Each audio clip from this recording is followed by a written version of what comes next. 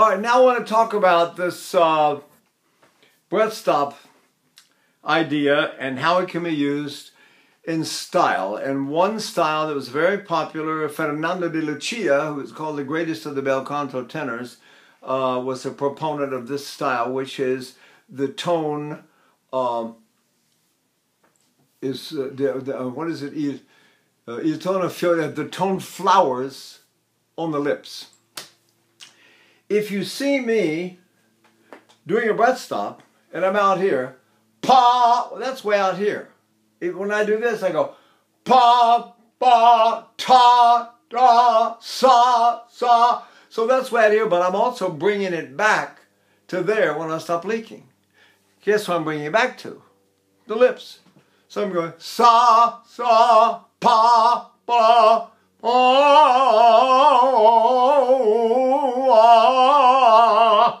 Now, Caruso was one in his book, who was also Neapolitan, so was De Lucia. And Caruso said little things like, never open your mouth, never change the shape of your mouth when you go to a high note. So what does that mean? See? So I'm going, la. Now you see singers going, la, la, la, la. It's absolutely against every rule of bel canto singing.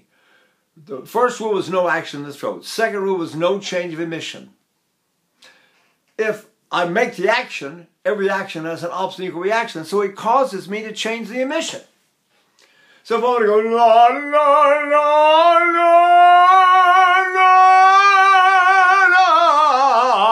I don't change the shape of my mouth, and I don't change my emission. I down bow the whole time. Now, how do we use this in terms of breath stops? So if I go pa, pa, pa, baby, ba, boo, ba,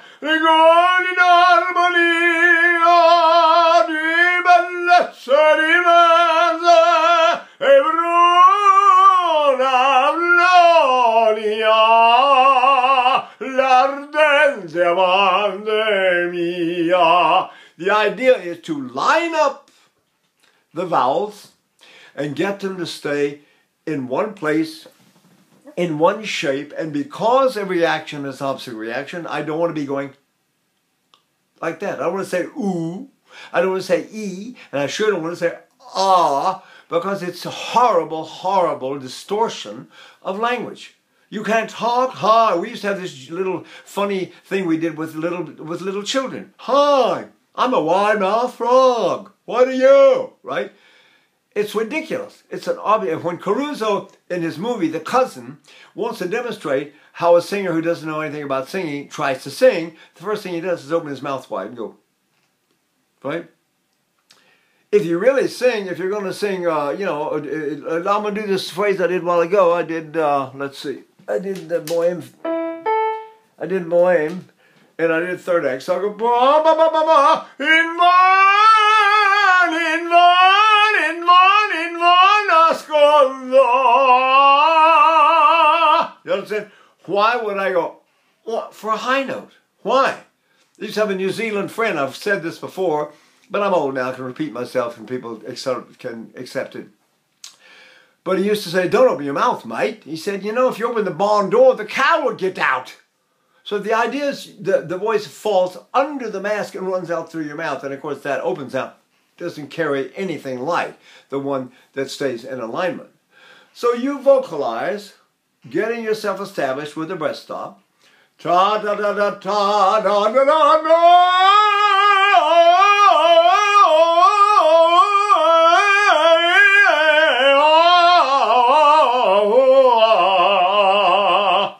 Why would I change the shape of my mouth?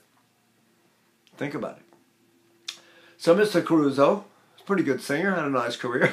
That's right. But even not just Caruso, there are other good singers that also, when they go to the high notes, they don't go, in fact, if you watch most of the great singers, they do not do that, right?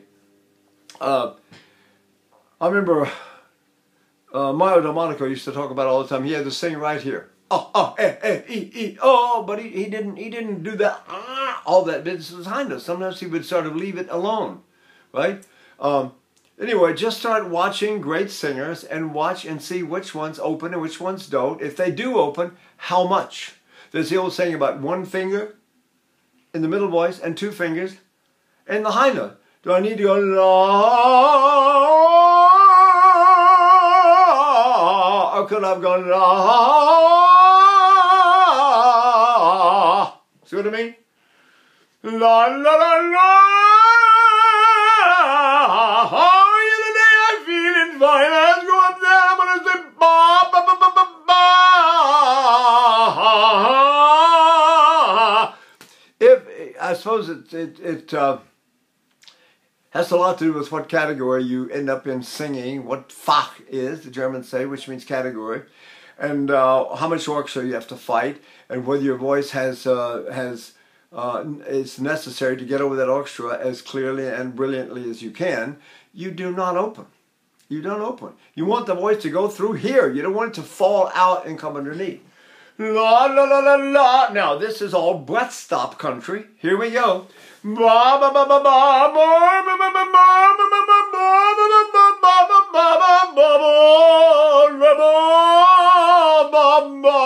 ba ba ba ba. In other words, if I don't leak air and I don't suddenly explode air, I don't have to open. I don't have to accommodate the fact that I'm sending air up into my throat. And by the way, unfortunately, this causes a lot of damage to singers who blow air up into their throats and make a big, and I'm telling you, it's a wrecker. Remember, always, we live by the third law of motion as singers. Every action is an equal and opposite reaction. So everything we do reacts someplace. Okay? We want those that react down low. If I take a deep breath and pull my navel in and breathe in my way down my lower back and go, no, my throat opened when I breathe and I'm not holding any muscles at all. My throat's loose, everything's loose, my tongue is loose. Now all I have to do is go, not leak. So I go, pa, pa, pa, ba, ba, ba, ba, ba, ba,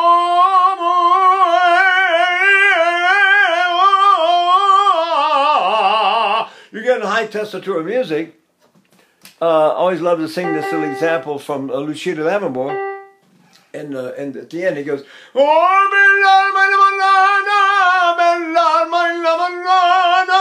that's all above the staff. But I could be saying, oh, you today we're going to go down, get something to eat, we'll be back later. Why would I do this? Why? So this breath stop business can turn into style. It can permit, it can satisfy, it can accommodate the requirements of a certain vocal style. And one of the vocal styles was to align the vowels. And you have all those songs, we used to sing, what's a good example? We used to sing,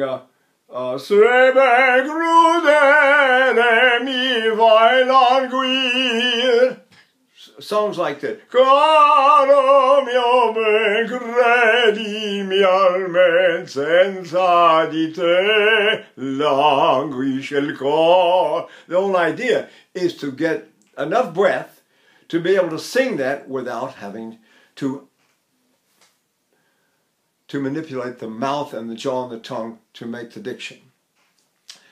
Hey, I can show you all my reviews of what great diction I have. That was one thing I could do. I could be understood, apparently. So I got good reviews for being understood. They said, oh, yes, we understood him very fine. Yeah. But you think all these languages that we sing and how we want to line them up. And we don't want to, I don't want to sing, I'm going to go downtown and get something to eat. I'll be seeing you later. Why would I talk like that? I'm going to go down and get something to eat. I'll be back later. Would you really want to sing like that? Would you want to listen to that? All I have to do is ba ba ba ba ba, not leak. Say, I'm going to go down and get something to eat. I'll be back later. See?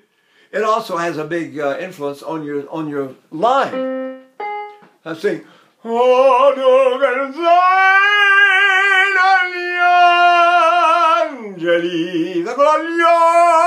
Angeli. Is it better? Is it better? O tu che sei degli angeli eternamente pura, sali sveglia in colme eterna liatura. O tu che sei degli angeli saliti bella e pura. In other words, that's all on the lips, and it's all not distorted. So I get it on my lips. Here we go. Pa is out here, and pa pa pa pa pa pa pa pa pa is here. So that I keep everything, my breath stop, sitting on my lips the whole time.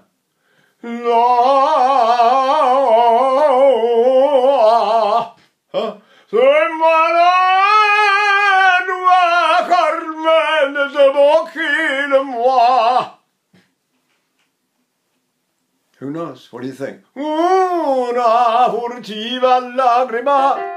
Whoop. Una furtiva lagrima negli occhi suavi sfondo. Why would I do that? Why? So I want to get this little bit of breath stop and show you how to apply some of it to some style. And this is the great Neapolitan style of not opening, not spreading. Who knows?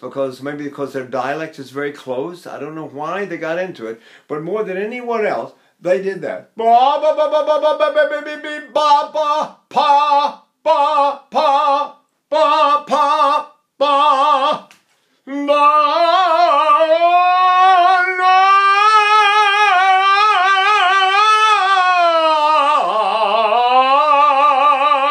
I don't know if I need to open to please your ear, but I know if I don't open and I keep it like that, it pleases the ears of the people sitting way in the back of the theater, at the top of the mountain, because they come and tell me, oh, it sounded so big back there, it was great. Well, I wasn't singing any bigger because the high note, I just made sure that it stayed in alignment, and when it did, it sort of passes up into my forehead. I go ba ba ba ba ba ba ba ba la la la la la la la. And you sing some of that big Wagner stuff, and the orchestra is just going mad down there. What are you going to do? Well, you really going to fight that stuff or not? What's good? I don't know. Ein Schwert verhieß mir der Vater, ich fänd es in höchster Not. Waffenlos hielt ich ein feines Haus, seine Rache fand ratte ich hier. Ein Weib sah ich wannig und hier, entzückend bangen ziert mein Herz. Why isn't that okay? Why do I need to do that? I don't think so. I used to do Freischütz all the time. Durch die Wälder, durch die Auen, zog ich Leitensins dahin. See? Sometimes you just need to just sort of know how to coast along, and then if we do any sighing method, I'm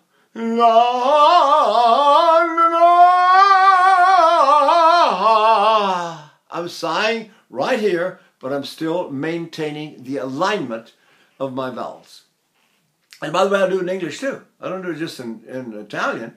If I sigh from my navel down, I get, why don't we go down? I'd like to see you tomorrow.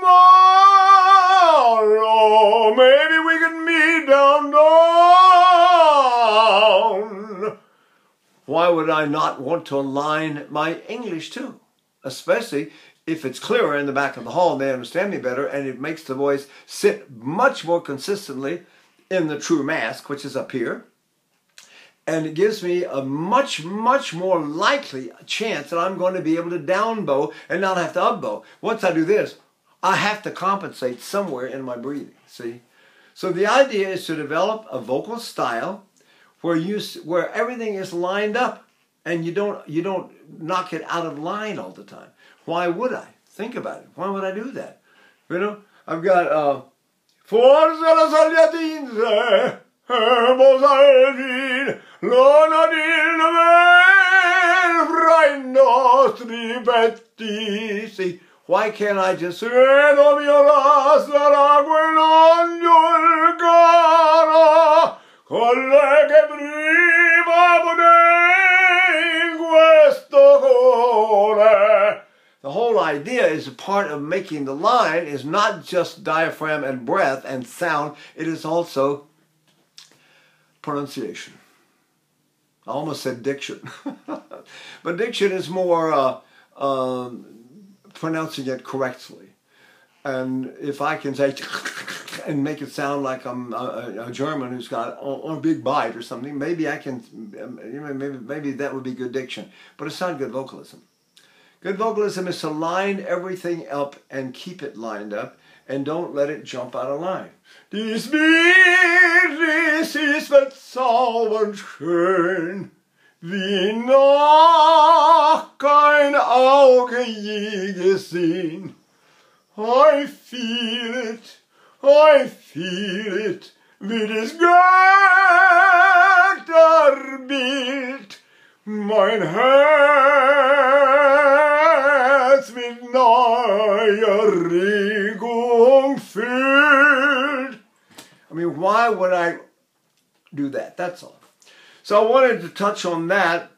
You can call it the alignment of the vowels, lining up the vowels. You can call it the tone flowers on the lips. You can think, as long as you don't. Now, why would I chew? Most English-speaking people say la la la and na na na da da da when they talk. They say, "Oh yeah, but you know what? I'm going to London. I'm going to London next year. I'm going to go to London next year." But you should say, "I'm going to go to London. I'm going to London next year." Why would I chew if I don't have to? Why can't I just leave this alone? Oh, it's so nice to see you. Have you been? Tell me, will I see you when I'm in London? See? Will I see you when I'm in London or not? Do I really need to go like that? That's all. Breath stop, pa, then back it up, ba ba ba, on the lips, and then keep all of your language lined up while you're maintaining your breath stop right there. See? Okay. Hope that helps, guys. Bye.